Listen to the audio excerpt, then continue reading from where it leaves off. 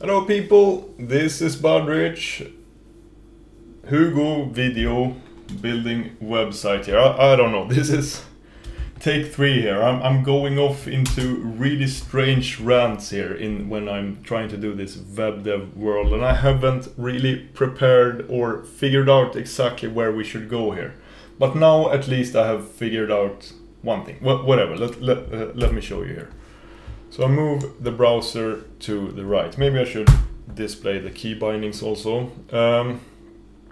And here in the terminal, we are in our Hugo project directory here. That means we can start Hugo web server by entering the command Hugo server, and then we can see our page here. And now it looks like this. It didn't look like this before Hugo got a new I don't know, they don't really do major updates, even if they are, like every update feels like they are major, but whatever.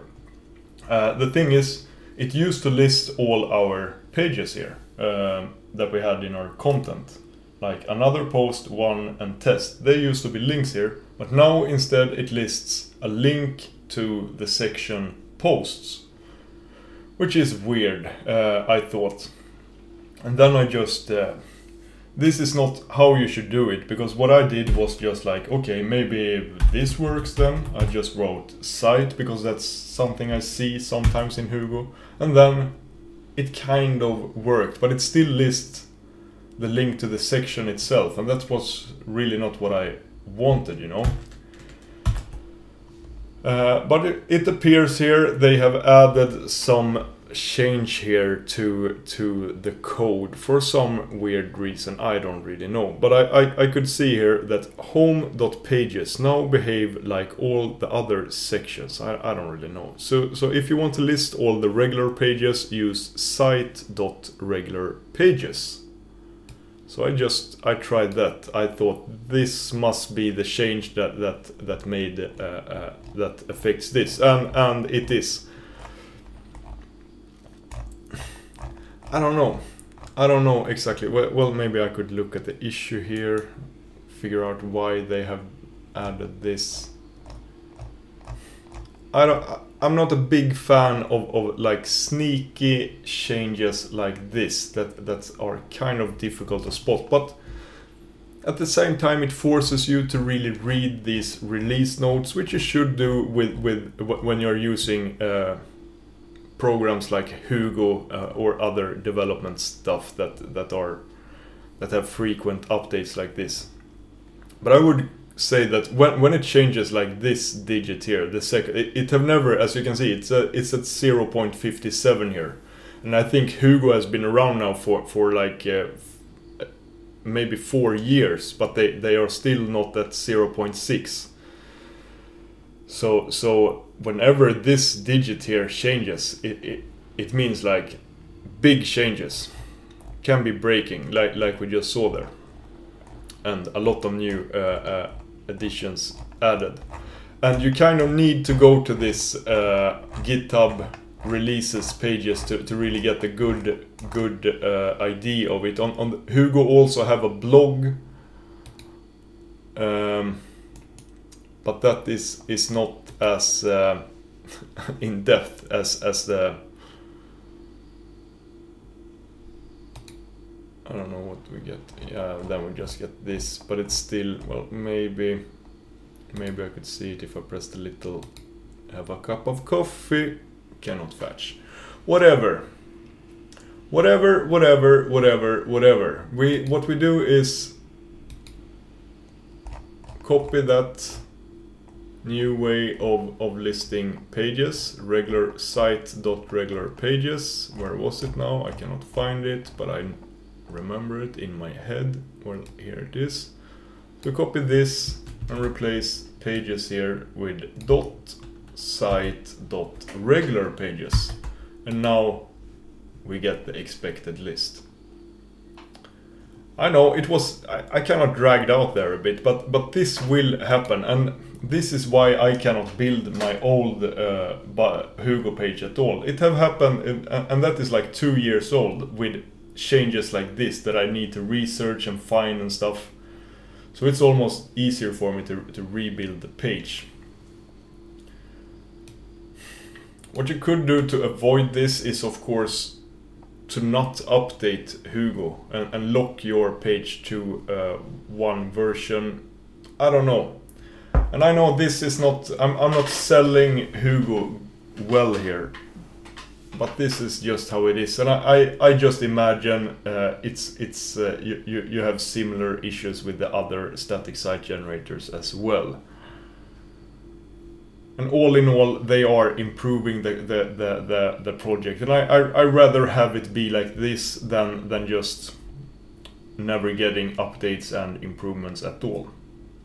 And if you just read the release notes, you should be able to figure out what's going on.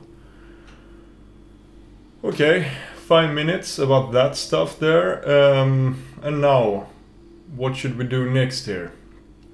This is our stupid page now. This is like the main page, which is just a title here, and then a list of the articles.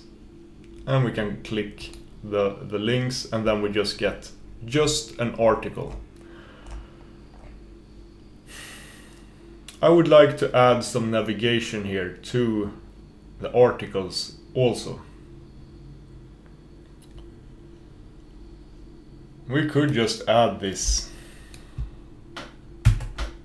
to our article like this, and now we get the navigation on the top of the page. But this will this will look really stupid the more we add here, you know. The more articles, then we will have a long list, and then the article itself and stuff. We need some nicer navigation.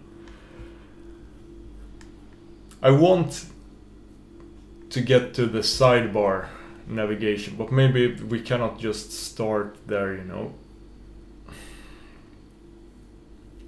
You know what? I will take a walk. I got a letter in the mail here. It's like one of these. I got a package. So I need to go and get that package. And that package contains a new router and some kind of modem, I guess, because I have ordered a new and changed internet service provider here,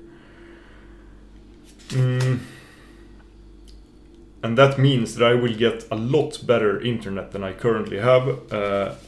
I will also probably be able to stream and stuff here in the future, and I think I want to do that, you know. Then whatever. I really want to go and get this package, and I'm not sure if the service is up or if this is just like the hardware. It usually is like that. You get the hardware and then they kind of enable the service, because when I talked to them when I ordered this stuff, they said it will take a couple of weeks because we have so many orders right now, because they have a really good deal for us here in Sweden to get this. For us cavemen who doesn't have a broadband fiber connection. I have been on 4G internet, like mobile internet, for 2 years here. Don't want to get into why and stuff about that, but I've been on a really bad internet in a way. Sure, even 4G and the mobile internet is extremely good in Sweden, stable, fast and everything, but the big issue I have had is that it is limited. The data, I only had 50 gigabyte a month here, including like uploading and stuff. So and the thing is, that has been fine. 50 gigabyte, you can survive on that as a single user of a subscription. Then 50 gigabyte is perfectly fine. It's almost too much in a way, you know. And it have really forced me to like not binge watch like every season of Sopranos for the 4th time in my life for no good reason, you know, and things like that, and other streaming video things, you know. You kind of have to take those down to a minimum. I also watch most YouTube videos and things like that in low resolution, like 360p or whatever it's called, and even 240p on some videos. I never been like that I need the highest resolution quality stuff, you know. But I think it have only been healthy. But the thing is, it have also been quite expensive. This subscription, this internet that I've been having, this 4G thing, it's almost no difference in price. It's like €1 difference from what I will get now. And what I will get now is like no limit on data transfer and 10 times faster, both download and upload. It will it will feel like I'm traveling 15 years into the future. I am like in 2005 world here, you know. So it will be nice, I hope. And I don't know where I was going with that rant. I just think I'm trying to escape web dev world here, and I think I will do that. I will end this video here and go and get this package. Maybe next video I will have a faster internet. Maybe I have to wait a week more here. I think that's the case, that I will not get the service up and running immediately here.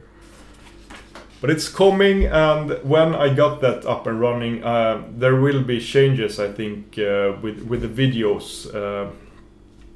I haven't really, since I don't do it at all, I haven't even investigated streaming services. Maybe stream on YouTube, maybe stream on Twitch.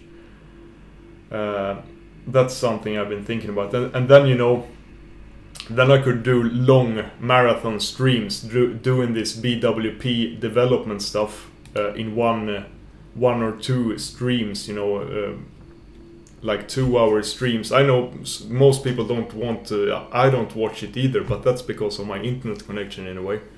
But watching a 2-hour stream. But in one way, why not, you know? And then you can just download the stream and look at the good parts if you want to. And then I can focus this channel more on shorter videos maybe, but more like publishing BWP, you know. I don't know what I'm talking about here really. Because I still want to do videos like this. Short videos about web dev, like 30 minutes tops videos.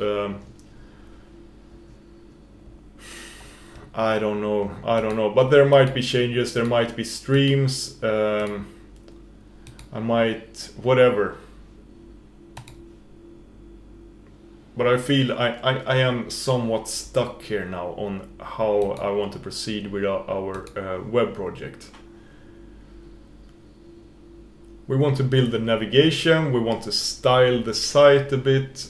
In one way, that's all we have left to do, and when that's done and complete, then everything is good, you know. And I open these things here, HTML5 semantic structural elements. I think I want to use that.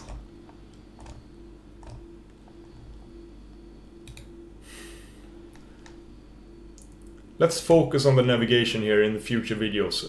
Next one, we try to make this look nicer. Let's start with some nav bar or sidebar, maybe both bars, you know.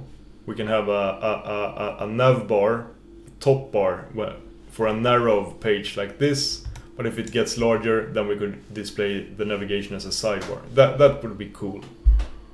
Let's try to do that. Have a great day, everybody. Sorry for this strange video, but whatever.